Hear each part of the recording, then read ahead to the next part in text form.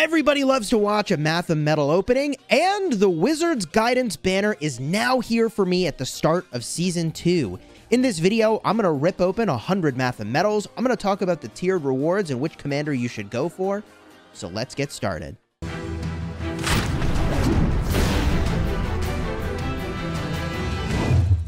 Hello, my friends, and welcome back. I'm Chisgule Gaming, and we're in Season 2 of Lord of the Rings Rise to War. We just completed the first chapter of the new season journey, which unlocks more Mathoms. The Wizard's Guidance chest is now available, and you can see, here it is. The Wizard's Guidance chest has 3 of the new commanders. I'll talk about 2 of them in just a second because they are a tiered reward. For every 10 draws that you do, you get a guaranteed 3 pulls on the black walnut wood that is required to go and summon and improve their loyalty. It looks like there are also 2 tier 3s that we could unlock here, Gandalf the White and the new commander Thorin, but let's talk about the 2 commanders that you can get along the way.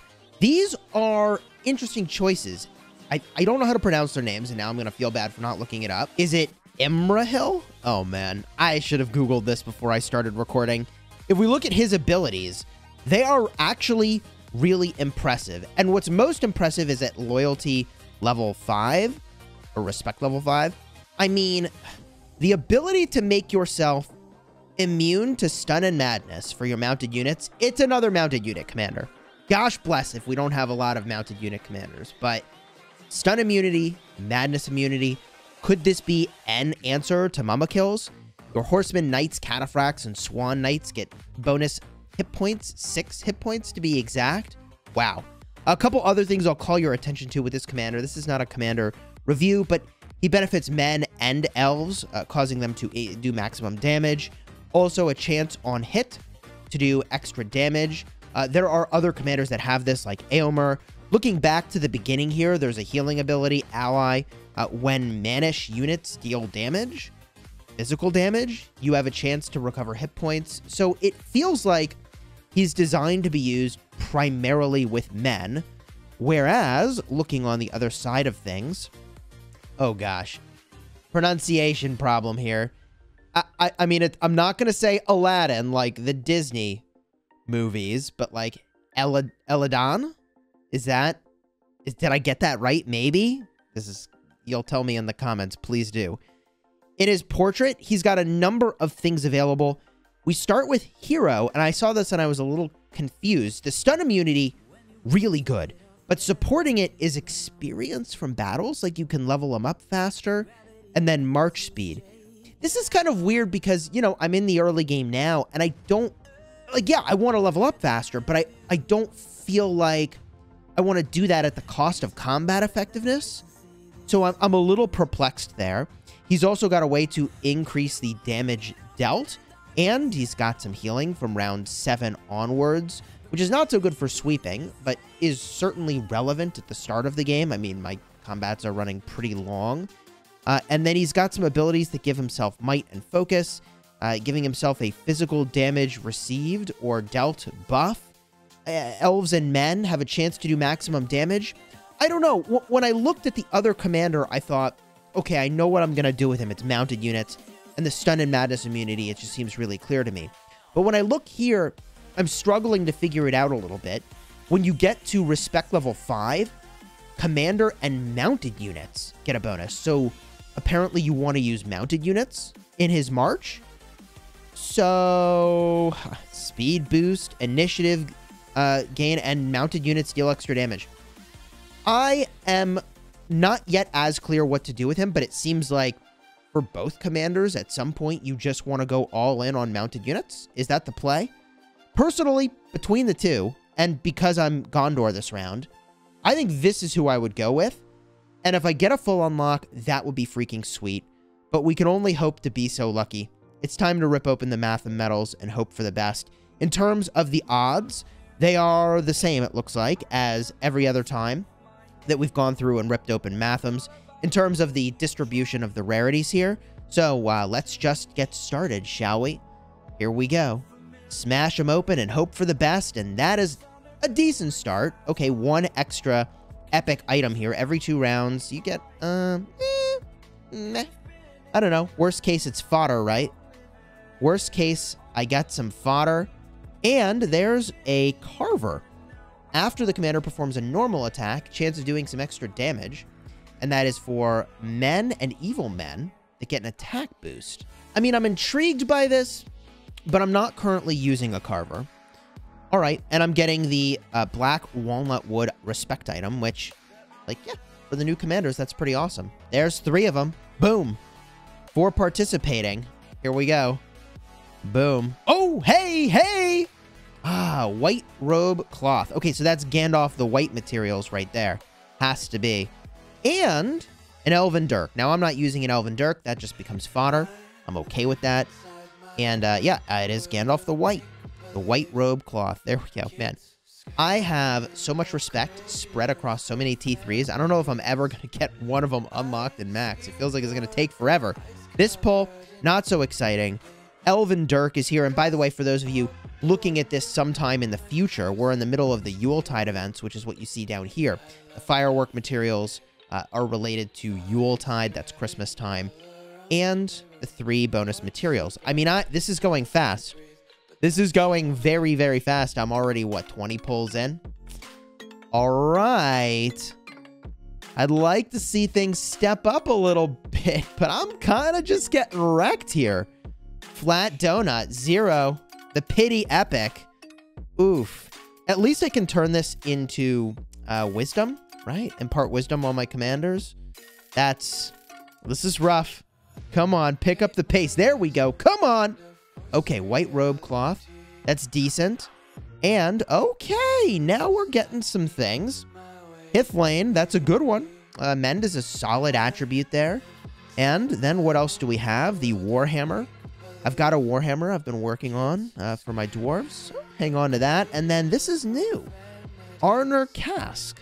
First 2 rounds, all allies have a chance to gain stun immunity. Might and focus. That is almost certainly going to go into circulation. That seems really good. Stun immunity is very important when you're up against something that stuns, aka Witch King. It's just savage, man. And first 2 rounds, stun immunity, that is a very good pickup. The warding modifier, very happy about that. Don't know if I'll deploy it right away, but at some point I probably will. And here we go. Smash it open. What do we get? Okay. You know, I like the Horseman's Helm. This modifier, Grinding Assault, sucks. Light Cavalry boost, never going to use it. But I will use that as fodder for other Horseman's Helms that I have. And like, dude, Might Speed, defensive mounted units, it's just so good for the commanders that lean on cavalry. Here we go. 5 more and I get the guaranteed gift. And legend. Ooh. Silver Harp of Rivendell. You know, I'm probably not going to use this. Let's see what the modifier is. I'm probably just going to shred it and put it into one of the other really amazing items that I've already got. Oh. But that is a good modifier. Iron Guard. Melee units recover 6% hit points every round.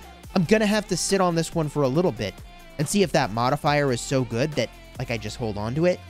But I'm very inclined to shred it to boost up one of the other really great accessories that I've already got.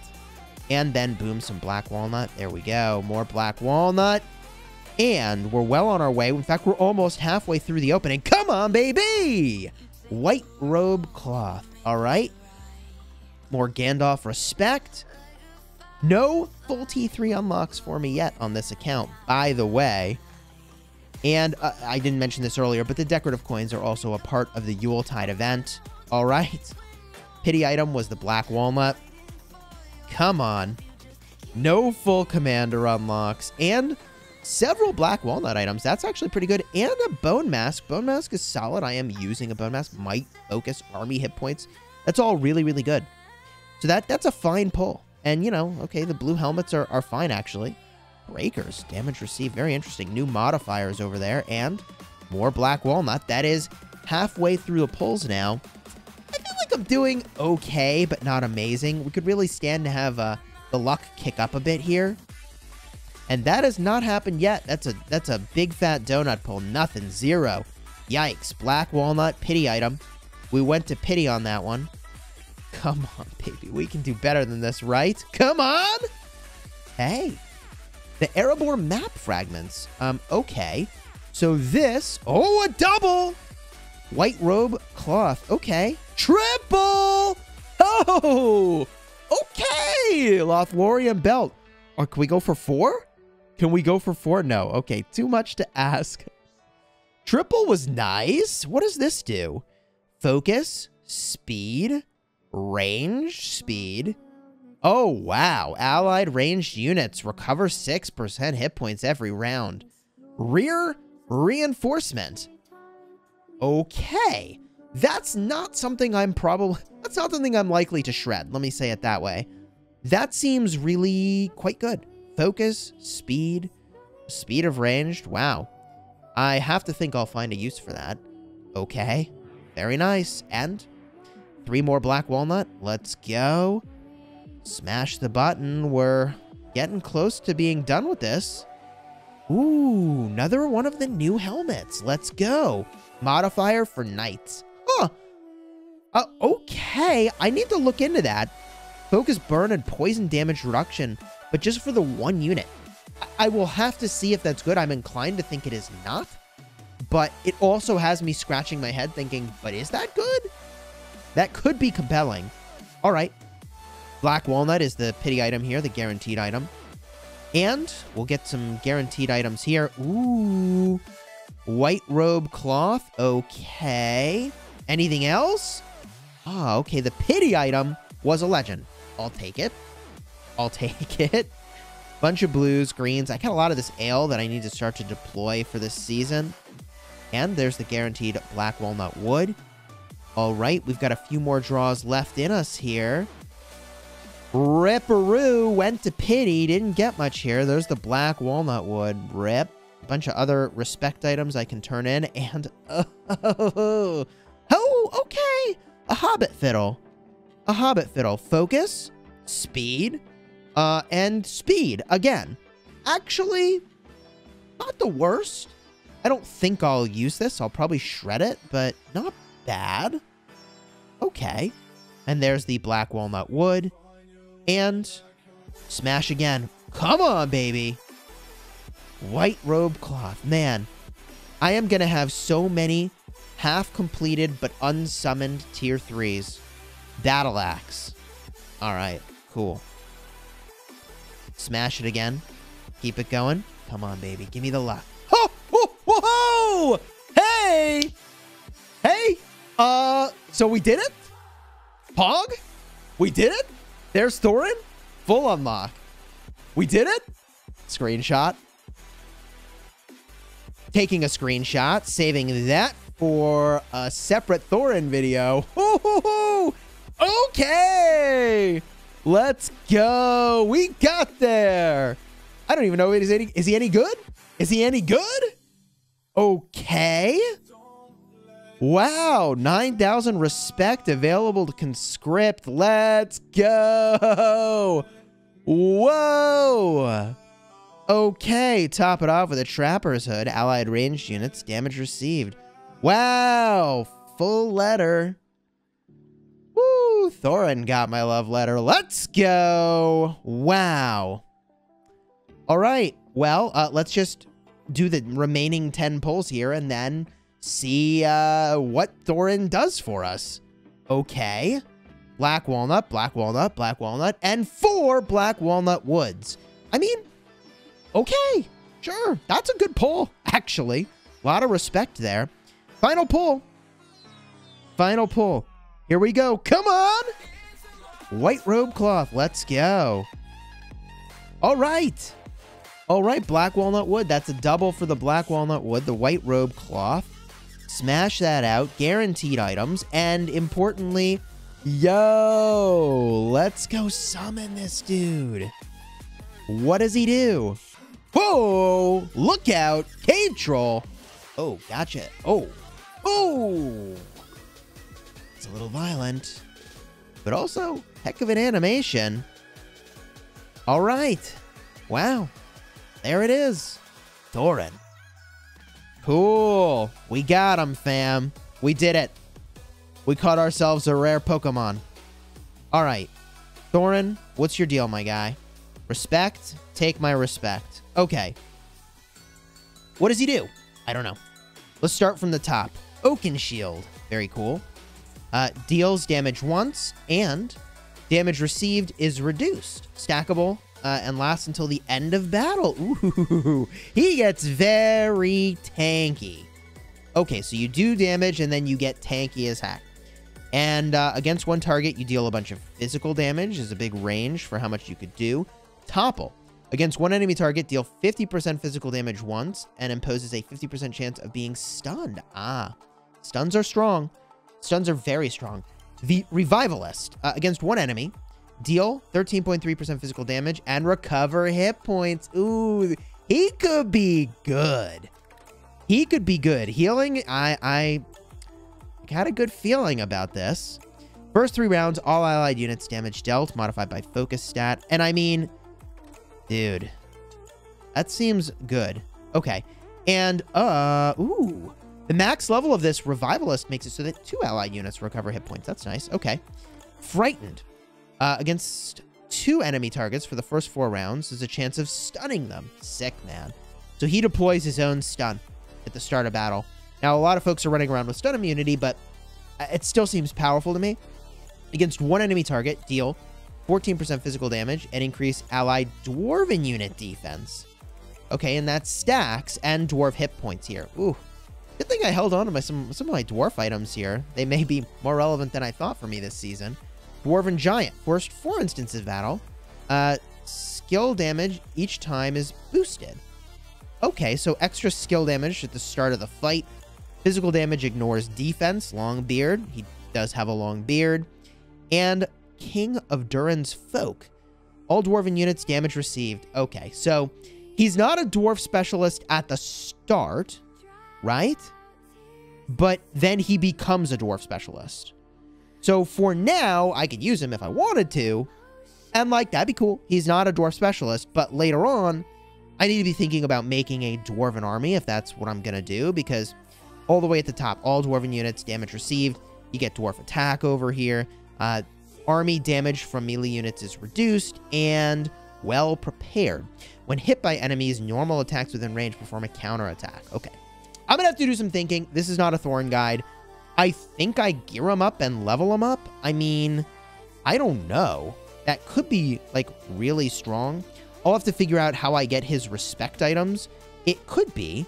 Could it be that this item that I had purchased earlier, will it work? Oh, it's Season 1 Flawless Commanders. Are you serious? I think they're serious. They're serious.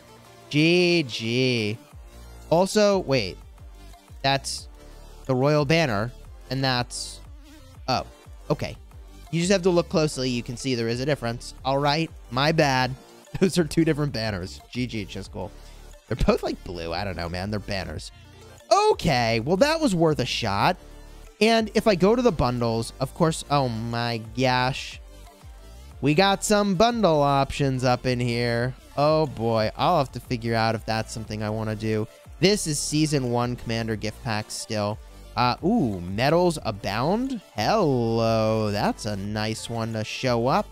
And I don't know, do I pay the big bucks to get more of his respect? Maybe I will for the YouTubes, but to be determined. If you'd like to see that and more, subscribe to the channel. This is going to be a really exciting season. Season 2. There's going to be a lot of combat that, like, look, in Season 1, I didn't show much because, like, we kind of just dominated. And now, who knows what's going to happen, man? It's a whole new freaking world. Until next time, you have fun smashing your enemies and leave a comment down below. Yo, we got the new commander. Is he good? And what did you think of those polls?